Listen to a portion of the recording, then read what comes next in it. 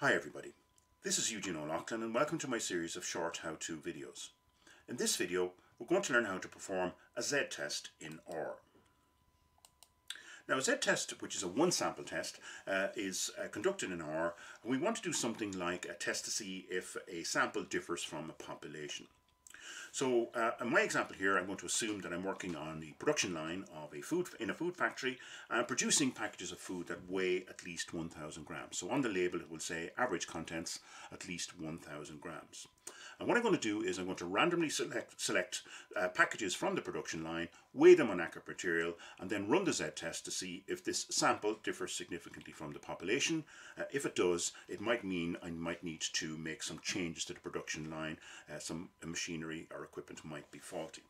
So my null hypothesis, here at line 6 in a comment, my null hypothesis is that mu, which is the population mean, is greater than or equal to 1,000. So in other words, the packages of food contain at least 1,000 grams. And we assume the null hypothesis isn't true unless we have sufficient evidence to prove otherwise. Our alternative hypothesis is the opposite of that, is that mu, the population mean, is less than 1,000. And if we prove this, we may then need to make changes to the production line in order to increase the weights.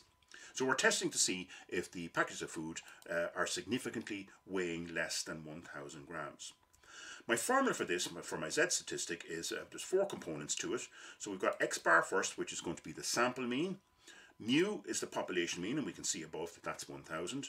And we divide that by sigma, which is the population standard deviation, which in turn is divided by the square root of n, n being the number of records in the data set that you are testing. So to see what we're doing, let's go ahead and take a look at some data. So I've got a data file here called 84 data file. It's a CSV file. This CSV file, along with all other sample data files used in this series, plus R scripts, are available in my GitHub. You'll find a link to that in the information section beneath this video on the YouTube page. So let's go ahead and read this data in. I'm going to store it in a vector called WGT data. So I'm going to run this and then print out the data so that we can see what it is that we are dealing with. So we can see that my small data file contains just 14 records of one variable called weight with a capital W. And we can see here that just 4 out of the 14 packages of food in this sample weigh 1,000 grams or more. And there's quite a lot that weigh less than 1,000 grams. So I want to determine, using the Z-test, is the mean weight of this sample significantly differing from the population mean. So what I'm going to do is I'm going to write code to recreate the formula that you see here on lines 10 and 11 and 9, 10 and 11 in the RStudio. So I'm going to create a variable called zstat and assign that the formula that I'm going to write out longhand now. So I'm going to start off with brackets. So we need to be very careful with precedence here. So I like to use a lot of brackets. And the first thing we can see in the formula is that on line 9 is that we need to calculate the sample mean. So I'm going to use the mean function for that. And the sample mean is my WGT data set and $sign, and we can see it pops up with just the one variable that's in the data set, weight. So that section is going to calculate the mean of the sample. Then we can see then in our formula that we need to subtract then the mu, the population mean, from that. So the population mean is 1,000. Be careful not to use any commas in data like this. So that's the top part of my formula done here, X bar minus mu, the population mean. Then I need to divide that by the denominator, the standard deviation, which in turn is divided by the square root of n. So it's a little bit awkward. And remember, you need to do this all in one line. We can't have these calculations done over 2 lines in R. So the next thing I'm going to do is I need to calculate the standard deviation. Now, we don't know the population standard deviation in this instance, and when that happens, and you assume the data are normally distributed, we can use the sample standard deviation as a suitable substitute. So that's what I'm going to calculate here. So SD is the function to calculate the standard deviation, my WGT data again, a $sign, and my weight variable. So that's going to calculate my standard deviation, and then that in turn then is divided by the square root of n. So I'm going to use the sqrt function, the square root function. And in order to determine the n, I'm going to use the nrow function. Nrow determines the number of records or number of rows. Nrow, and again, WGT data. So how many, we know it's 14, but how many rows are there in WGT data? So quick revision here of my formula. You can see it's made up of 4 components. I'm going to calculate the mean, which corresponds to X bar. The population mean is 1,000, which corresponds to mu. The standard deviation of the sample corresponds to the sigma, the population standard deviation, and then the square root of n rho wg theta gives me the square root of n. So let me run this to make sure there are no errors or mistakes in it, and I'm going to print out my z stat.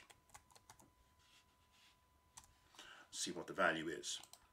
And the value in the console we can see is minus 2.508974, or as we prefer to report it, minus 2.0509. So we round that to 3 decimal places. So now what do we do with this number? So I'm going to use a function called the PT function. Now, if you haven't used the PT function before, do check the help tab on the help area in the RStudio, and you can see that the z-test is based on t distributions, and you'll find information in here on the PT function plus some others. So we can see the PT function here in the second line. So if you haven't used this function before, it's always useful to go and take a look at some of the samples and arguments and parameters that are used in these functions in the help section. So I'm going to use the PT function here, which is a distribution function, and this is going to, so there's 2 arguments to this. The first one is my z statistic, so I've now calculated my z statistic, and then the second argument is the degrees of freedom. And we're going to use the n-1 rule here. We know n is equal to 14, so I'm going to put in 13 here. I could use the n row function again here as well. So finally, when I run this piece of code here, we can see we get a p-value. This is a p-value of 0.013.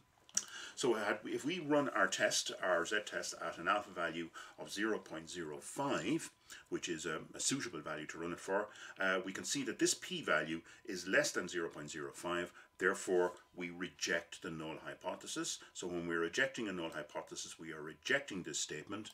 Then that assumes then that the alternative hypothesis is true, and so that this population mean is in fact less than 1,000 grams. So in this particular instance here, we have a problem.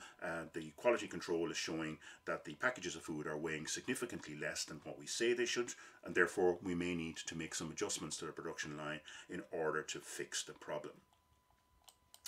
So try this out on some other data, maybe some larger samples, and try this on your own data to see does it work. Just be careful with the precedence in the formula that I'm highlighting now.